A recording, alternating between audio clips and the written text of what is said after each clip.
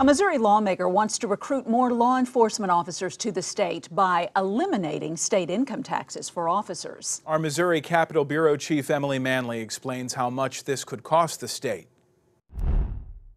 Currently, there are 14,000 law enforcement officers here in the state of Missouri, and a St. Louis lawmaker proposed some legislation for this upcoming session that would exclude those officers from paying state income taxes up to $100,000. But that recruitment tool could cost the state more than $30 million.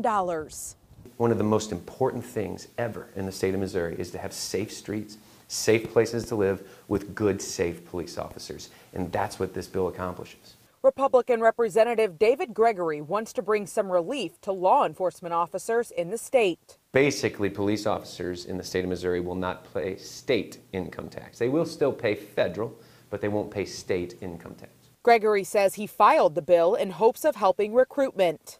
We have got to do everything we can to ensure that we have the best police officers with the most training and the most focus while they're policing our streets. How do we do that? We incentivize the best police officers to stay in Missouri, and we attract better police officers to the state of Missouri. But this comes at a cost to the state. What I do think the only obstacle really will be the fiscal note. Where do we cut if we're going to spend $35 million or more on police income tax cuts? Where do we get that money from? Executive Director of the St. Louis County Police Association said in a statement, recruitment efforts with law enforcement in the state are becoming more difficult. Representative Gregory's bill to eliminate state income tax for law enforcement officers incentivizes new recruitments to join the force. I do believe it's very feasible for police officers. Again, our safety and living somewhere safe should be a #1 priority as a government service in the state of Missouri. Gregory says he believes this is a bipartisan issue as other lawmakers plan to discuss reform.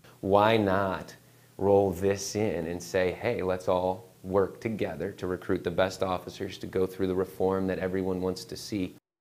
Now, if this passes, it would be a progressive deduction over 4 years starting in 2022, which means by 2025, all law enforcement officers would be eliminated from paying state income taxes up to $100,000. Session starts in January. Reporting for our Missouri Capitol Bureau, I'm Emily Manley.